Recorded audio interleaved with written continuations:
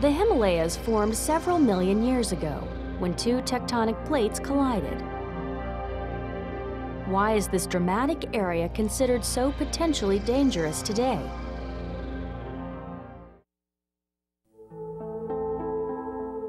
The same forces that lead to earthquakes also make mountains.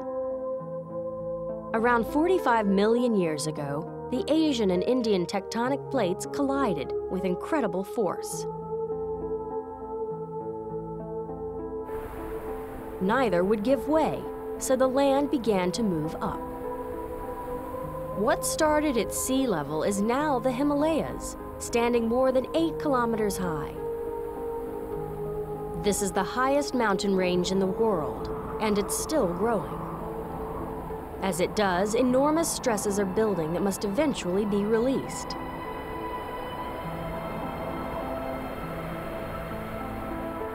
Nearly 100 million people live around the Himalayas in a danger zone.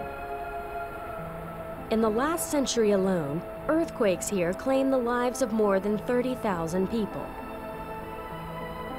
The area has been quiet for years, but scientists think that another big quake could happen in the near future. Rebecca Bendick from the University of Colorado is one scientist keeping track of the situation. Global positioning satellites send her information that could provide an early warning.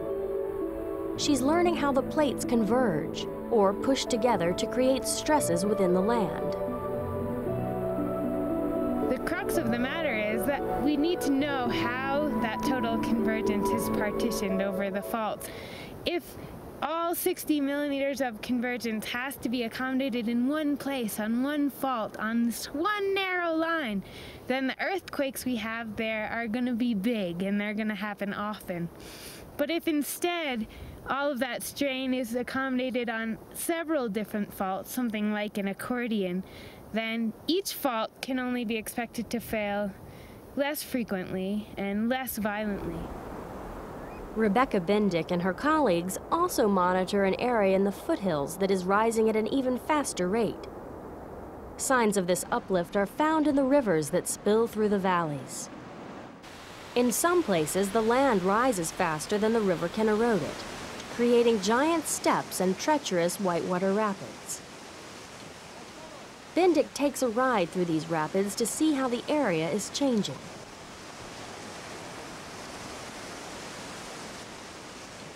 Those steeper places are corresponding to places where the uplift is quick, so quick that the river can't keep up. This will give us clues about places to come back and do more intensive GPS research to try to pin down the uplift rate. Conducting research like this is both exhilarating and dangerous. But in an earthquake zone inhabited by people, the information is vital.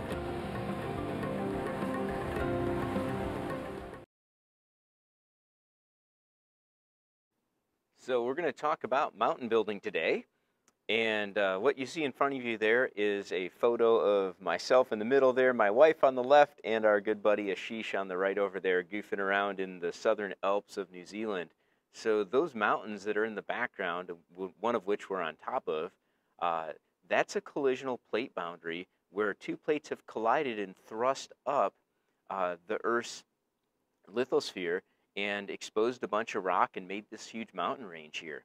So we're going to talk a little bit about sort of how rock deforms and the types of stresses that are on it and the different features that you get when those stresses are at play. So let's dive in here. First off, the main factors that affect deformation. Deformation just means like to deform something, to change its shape. So the big things here, of course, are the strength of the rock itself. Like how strong is the rock is going to have a lot to say about whether it deforms easily or difficult, or whether it just fractures, it actually cracks. Other factors will include things like temperature, the confining pressure, how much pressure is on the rock to begin with, even before we start adding additional pressures to it, the type of rock, and especially the time, how long are the forces at work. Because you can have a fairly small force at work for a long amount of time and cause quite a bit of deformation, or you can have a pretty small force at work for a short amount of time that doesn't do anything at all. Anyways, some definitions here just to get us started. Like I said, deformation just means the deforming or the changing of the size, the shape of a body of rock. It's hard to imagine, but something as solid and as seemingly brittle as rock and tough as rock can actually be bent and twisted and changed shape without ever even melting the stuff. It just requires the right amount of pressure for the right amount of time. Now, most of the deformation of the Earth's crust happens along plate boundaries. So wherever there's an oceanic plate meeting another oceanic plate, or a continental piece of crust meeting an oceanic crustal piece, where those things are colliding, that's where most of the deforming happens. Because where things are pulling apart, there's different types of stress. So the words stress and strain here, stress is just the force per unit area acting on the rock. Okay, so it's a measurable thing. It's how much force is actually being put on the rock itself. Strain is the actual change in shape of the rock. That's the result of the stress. So a rock gets strained, causing its change of shape because of stresses that are working on it. Okay, so that should make sense, hopefully. Let's move on to some of the big factors here that we already mentioned. Temperature and pressure.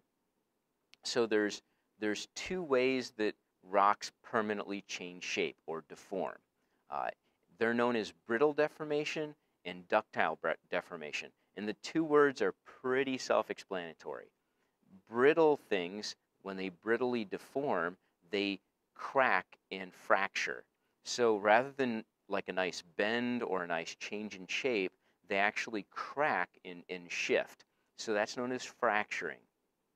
Most of the time when you're thinking about earthquakes and things like that, you're probably mentally, you're thinking about a fracture, a big shifting, a big crack of the earth, right? That would be the fault itself. Ductile deformation is when the rock sort of flows and changes shape, almost like you would expect something like silly putty would change shape if you put some force on it. It's a change in the size and shape of it without actually cracking the rock itself. Okay, rock types. Rock type, of course, does have a big effect on this, and I mentioned this earlier, but the types of minerals that the rock is made up of, and even the texture of the rock itself, will affect how it's going to deform. Is it going to fracture, or is it going to more ductilely deform? Is it going to do that easily? Is it going to be difficult? We already mentioned the factor of time here, and like I said, time has to do with how long the force is acting on that rock. So even a small force acting over a rock for a long period of time could deform it, right? Now let's talk some types of stress. There are three main types of stresses that rocks undergo, and they are tensional stress, compressional stress, and shear stress. The three types are different, but there are three types of stresses. So when you're answering that question on your quiz, make sure you select all three of those types of stress. I'm going to show you a picture of this here in a second, but let me just briefly describe it, and then the picture will hopefully make like really clear sense to you. So a tensional stress is what's experienced when you pull things apart. So if you're pulling from both sides, you're creating tension on the object, okay? Compressional stress is when you push the objects together. So you're creating stress by compressing it. You're pushing from both sides. Shear stress is when you slide things beside each other. So one thing slides one direction, the other slides the other direction, and there's stresses between the two where the friction builds up as it slides past. So you can almost think of like scissors that we sometimes refer to scissors as shears. So they're shearing, one side of the scissor is passing beside the other side, and that's what actually cuts your paper. Let's look at a picture here. In this diagram, you can see the unstressed block is just a block. If we apply tensional stress to it, it thins in the middle and pulls apart. So you can imagine what's going to happen to something if you apply tensional stress to it. Eventually, you're probably going to fault it and crack it and pull it apart, right? This is the type of stress that's happening at the mid-oceanic ridges. They're pulling apart. Sometimes we have a rifting valley, like in Africa, where the two plates are pulling apart and there's big valleys forming in between, and mountains on either side. Then we have compressional stress. This is what happens where we push two things together, and you can see that it bulges up there in the top and it pushes out towards the bottom too. This is typical mountain building, like I showed you there with the Southern Alps in New Zealand. You've got two plates pushing together, so the compression of that forces material upwards and downwards. Right? And then finally we have a picture of shear stress there. And I realize it's just a single block we're talking about, so we're kind of pushing it one direction on top there and the other direction on the bottom. So that shifting there is shearing it. Okay. So let's turn now to some folding. What types of features might we see from these different types of stresses? Well, folds are a very common feature, oftentimes of compressional stresses, sometimes of shear stresses. And we've got some names here. We have anticlines, synclines, and monoclines. So let me describe them for you, then I'm going to show you another diagram that will make hopefully a lot of sense. So anticlines are, actually let me tell you about synclines first. A syncline, you can think of it sort of as sinking. That's an easy way to remember it, because the strata, the rock layers, bend downwards. Okay, so picture it like this. Lake Superior, humongous lake, largest of the Great Lakes. It's really heavy. There's a big dent in the ground there because it formed from an ancient ice sheet that literally pushed the earth downwards. So all of the rock anywhere around in nearby Lake Superior dips. It kind of points downwards towards the lake itself. And that's known as the Lake Superior syncline. It's kind of a famous area in the United States. So a syncline is kind of like a basin. It's this dip where the rock layers dip downwards, okay? They sink, if you will. An anticline is the opposite of that. It's anti what a syncline is. You can also think of it like an A, because these things fold upwards like you would draw an A from the bottom up, like an arch like that. So these things form these arching A-like folds where the rock layers point upwards, okay?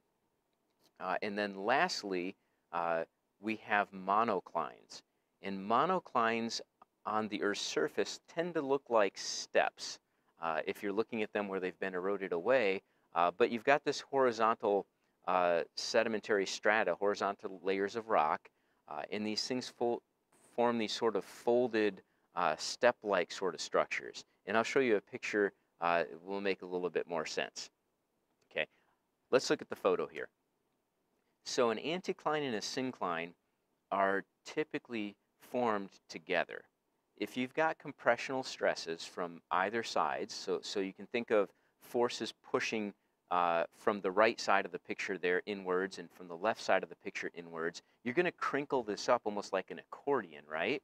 So where the crinkles bunch up and point upwards, you have an anticline, and where the crinkles kind of fold downwards, you have a syncline. So typically what you see is anticline, syncline, anticline, syncline, anticline, syncline, so on and so forth. And in places where the anticlines get smeared totally over top of themselves, we actually refer to that as an overturned limb. So you can almost completely smear the rock layers over top of each other. You can get some really weird shapes. Now on the surface, if you look at that, you don't necessarily see the layers like you do in cross-section like that. You see like a ridge of mountains, then kind of this little valley-ish sort of flat area, then another ridge of mountains and a sort of valley-ish sort of flat area, and it kind of repeats like that if you actually see it on the surface. Let's look at a monocline. So a monocline might form in an area where you've got a fault, like in the diagram below, so the rock actually cracked and shifted, but the layers over top of it, they didn't crack through. The fault didn't pass through those. So those layers were actually able to bend and shift with that fault. And so they kind of, it's like this large flat expanse, and then it kind of drops down like a step.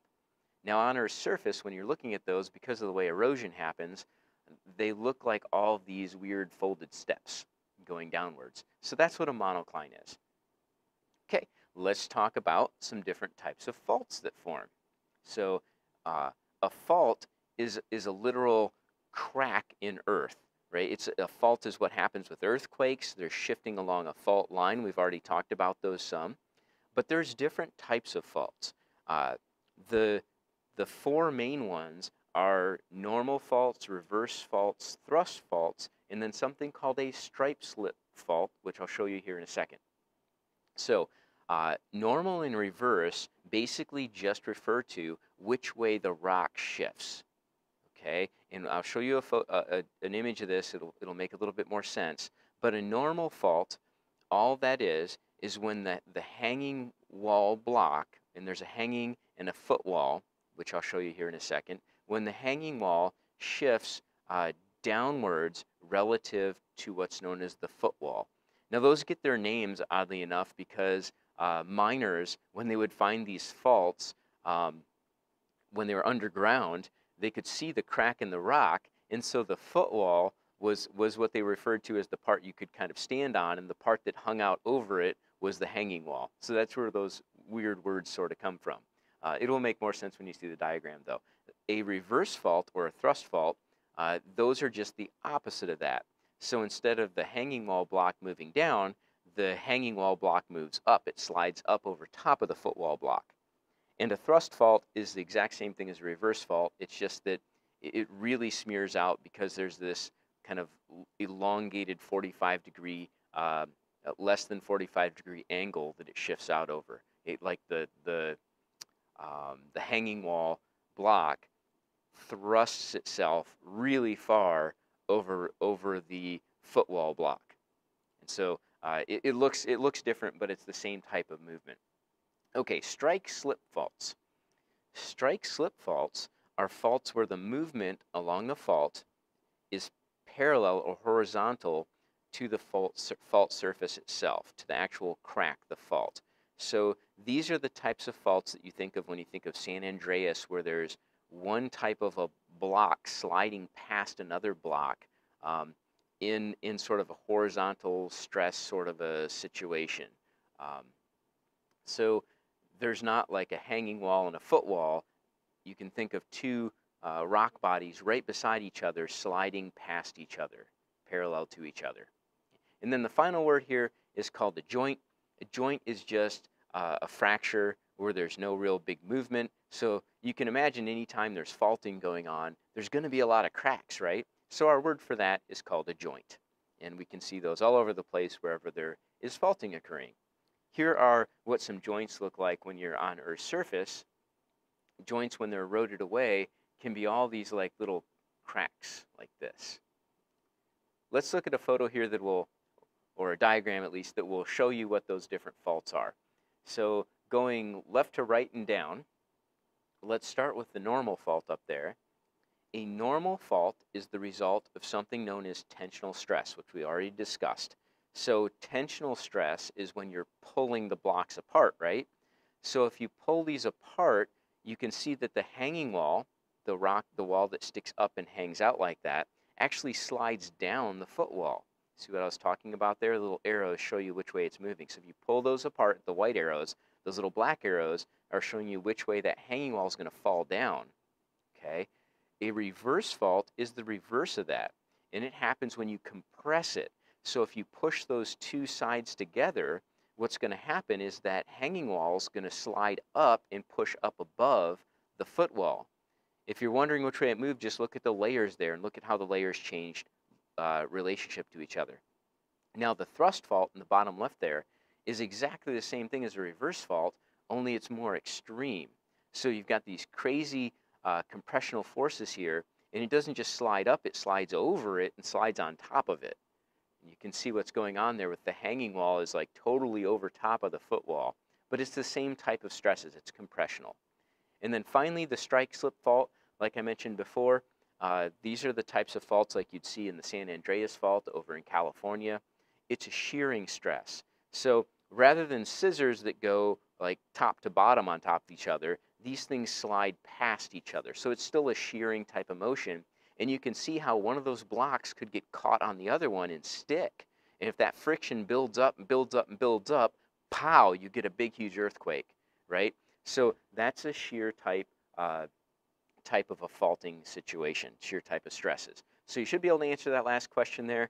Go ahead and submit your quiz. That's it for today.